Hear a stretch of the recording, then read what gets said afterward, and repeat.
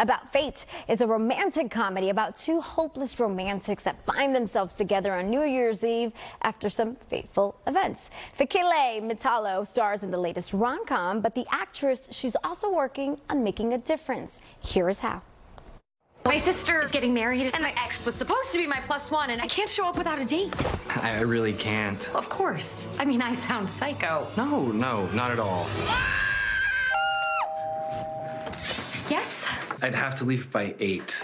The moment I read the script, I was like laughing the whole way through, and that rarely ever happens where I'm having that kind of reaction to the written word. And so, yeah, it was almost inevitable that being on set and actually like shooting the thing was great. I want to hear how you two met. I guess you could say I caught her by surprise. It's been a non-stop adventure. You play Dana, and you're cast, by the way. What a cast that you guys have.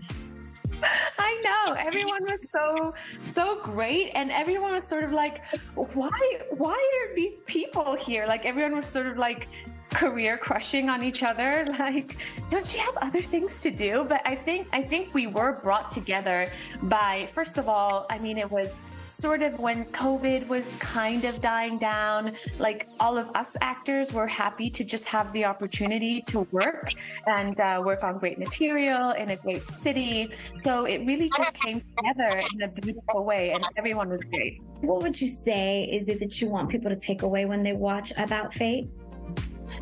You know, I do think, again, not giving too much away, that certain things are predestined, right?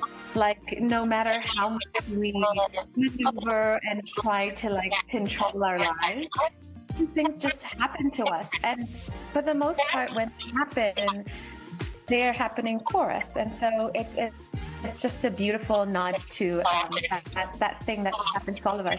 And what a beautiful reminder that we all need to just remind ourselves every single day that what's meant to be, right? Speaking of what's meant to be is meant to be, not only are you an actress, but you also have your own company. It's called Glove. Tell me a little bit about it.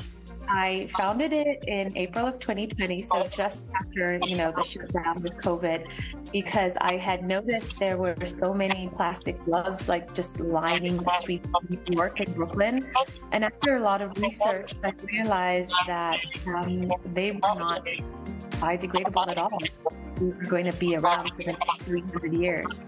So I set about the task of creating essentially a medical grade glove that would break down within 10 years after disposal. Then why you decided to do this? Because you wanted to change the world one glove at a time? Yeah, it's kind of like my acting. I want to change the world one story at a time. And so I'm African. I'm from Lesotho, which is a country that is entirely landlocked by South Africa.